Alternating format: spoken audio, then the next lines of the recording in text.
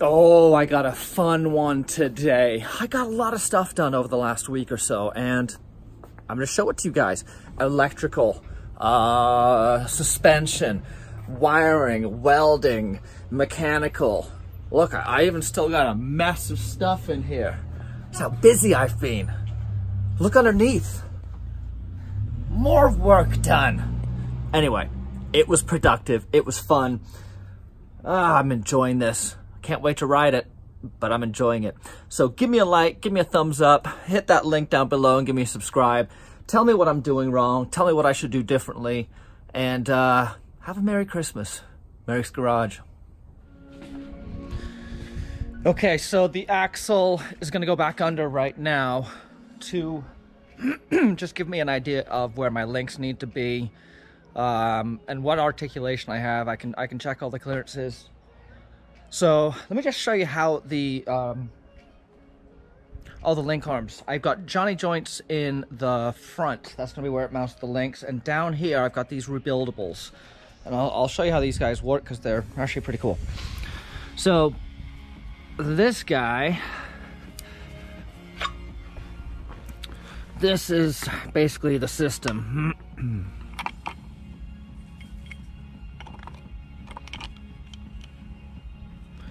And obviously you've got your lock washer and your back washer.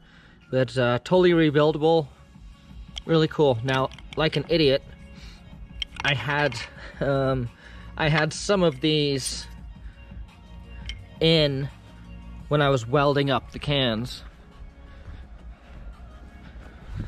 So I was welding up these cans and kept this in. And unfortunately, some of them melted. But that's the nice part. I can easily replace that. So right now, I'm gonna fit each one to a different link and see if they all fit well. And if they don't, grind them down a little bit with a flap disc just to get them to fit flush. I have the wiring harness connected up to my 12-volt little power source, the benchtop power I made for the electrolysis tank. And the harness is working, so I'm gonna give you guys a quick blast through. It's very, very rough, but I've just got, you know, I can energize each one of the circuits to determine if it's working, and it is, so let me show you. Okay, coming down to here, these are, let's just start from the beginning. Okay, so if I go to the blue, this should trigger my reverse lights. Awesome. 1, 2. Okay, that's the reverse lights.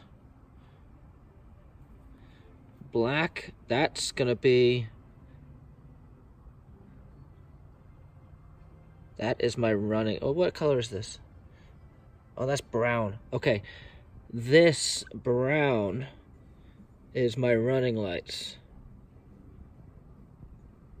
There we go.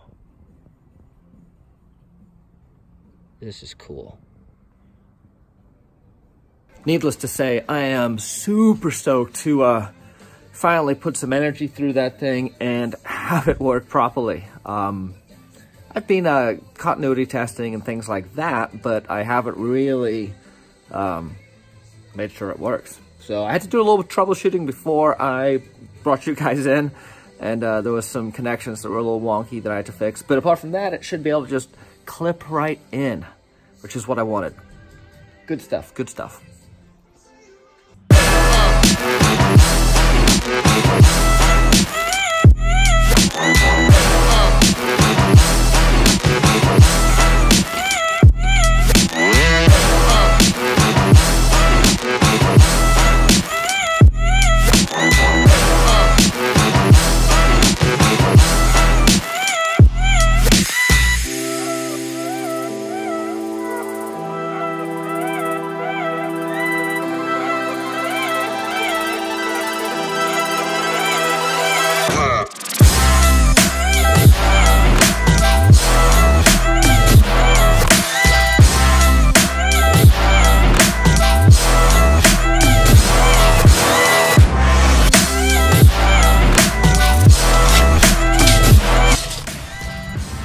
That's 10 inches of travel.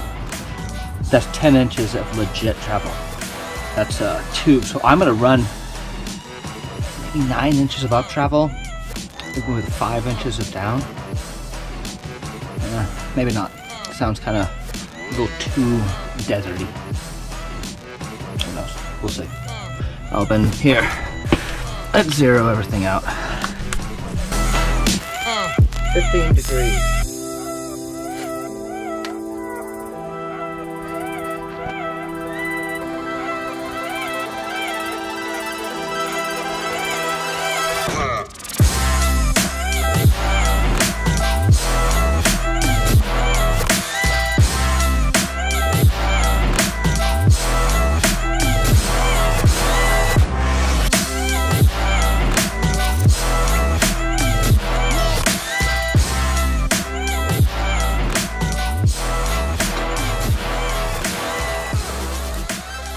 Got the axle back underneath. That is going well. All the link lengths are in, bolted in. I've got my pinion angle set. I've got ride height set. It's coming together. Let me show you guys where it's at. I'm gonna be doing some adjustments here to make sure that it's exactly where I want it in terms of ride height and pinion angle. But as you can see, it's looking pretty good. I'm gonna get a full measurement on the wheelbase and everything today and start mocking up shock placement, bump straps, limit straps, and bump stops. Let's go do it. Things are starting to line up here. Links in full articulation. I get a little bit of conflict right here. Let me show you. And this was kind of be expected. As this link arm moves up, it's gonna kiss this guy right here at, that's gonna be full bump, full bump. Full bump is when these guys hit up here. But as you can see, where's my tape measure? That's roughly 10 inches of up travel, which is what I'm gonna probably limit it at. So 10 inches of up travel or 9 inches. Bump stops are gonna be going right here. That's where they're impacting. That's where they're impacting on articulation. They're a little, about an inch over on full bump. So let me get one of my bump cans.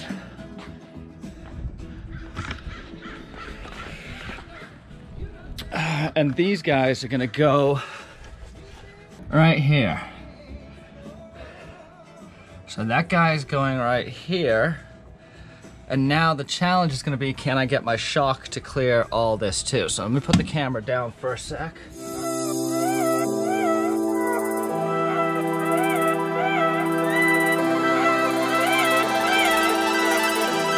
More good news. Well, it's just showing that I don't have it. Oh, hi, Lili. Can you say hi to Merricks Garage fans?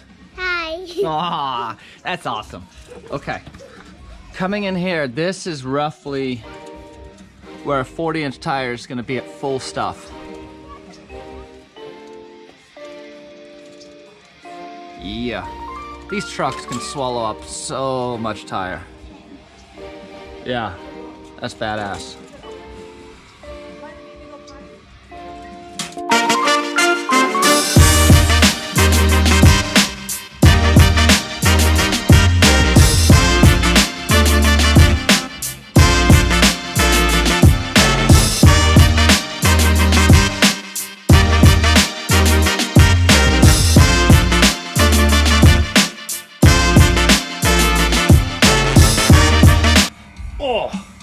Getting old. My back is always hurting me. It's time. We're gonna cut the floor. It has to be done to get the shocks where I really want them, where they need to be, where they should be, where no compromises they're going to go. Yeah. Let's cut the floor. What could go wrong? Okay, it's go time. I'm gonna do a little bit of measuring.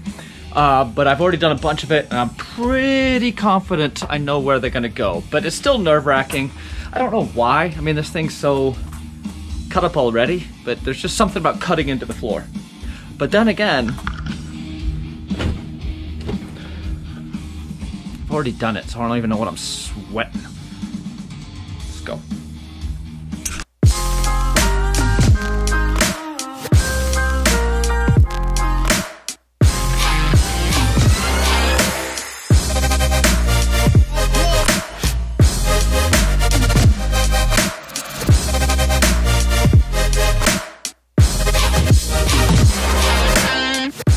First cut is the deepest, right? That's what they say.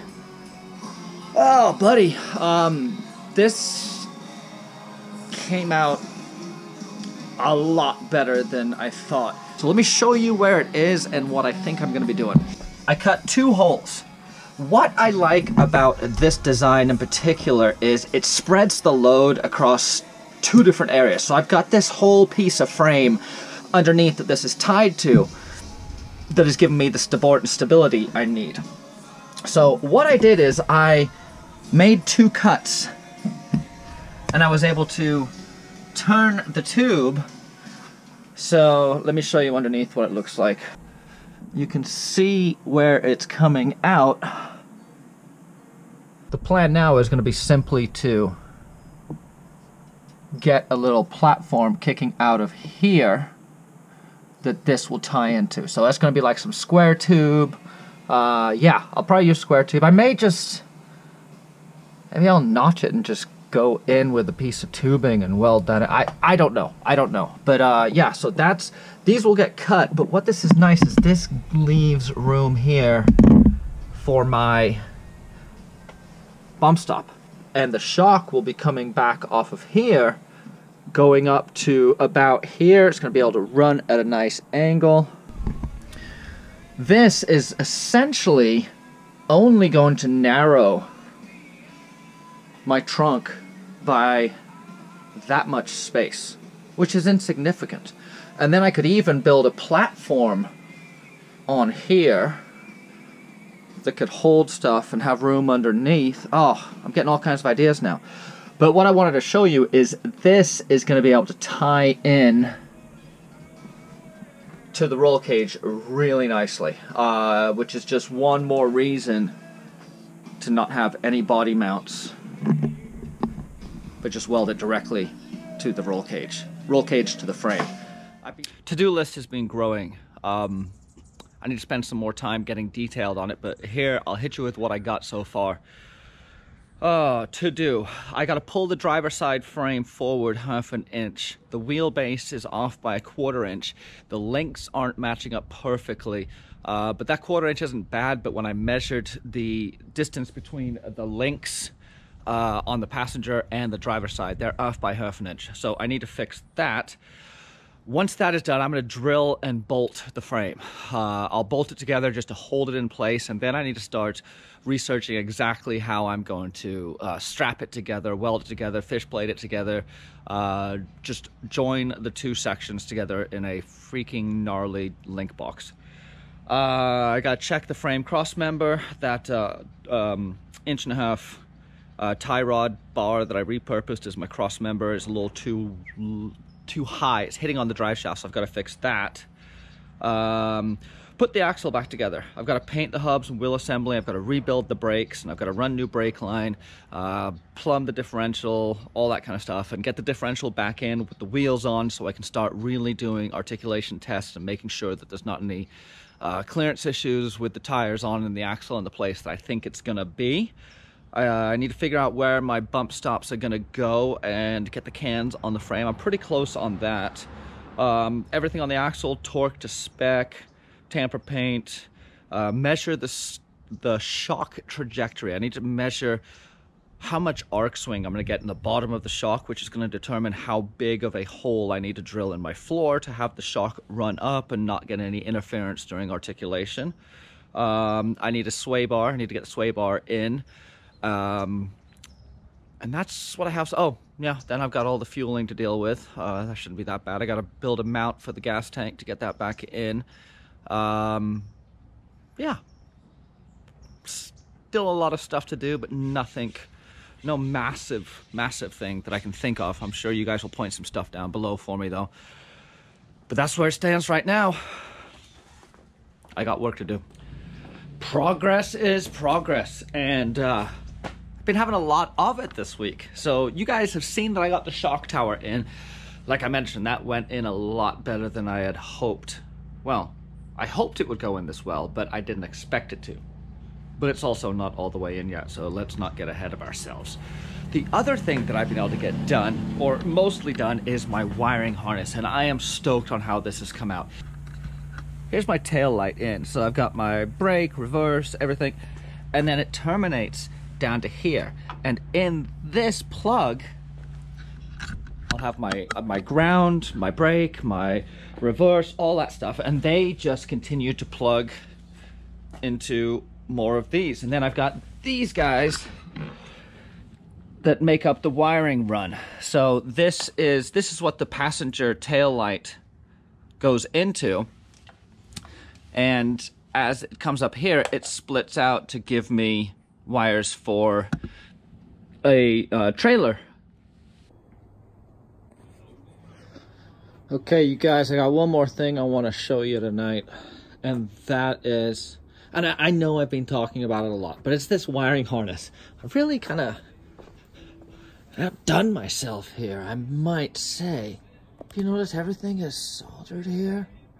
Oh, massively overdone, more than likely.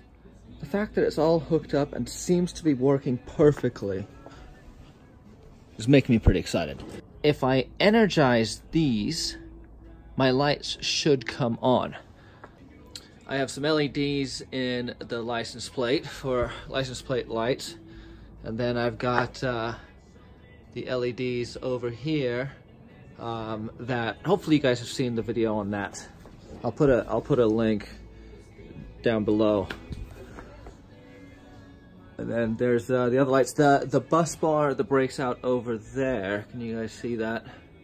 That is going to be my 12 volt hot. So what's going to be cool about that is I can run a bunch of accessories off that power in the rear. This is my little power box that I built for projects just like this. This is a little $12 board from Amazon that gives you 12 volts, 5 volts, bunch of different voltages that you can run. This is a $20 power supply from an old computer. You plug them into each other. Wall power, see, right up there. And then I've got 12 volt coming out. So I've got 12 volt hooked up over here. Here's the ground that we're working with, and this is the trailer harness that comes up off of this light. So there is brake lights.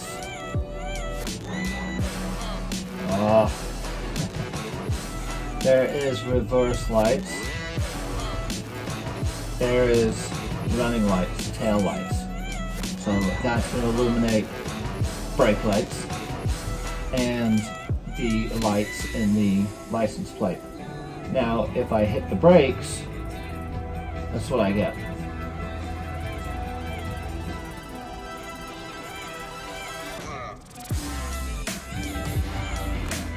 That's some legit light.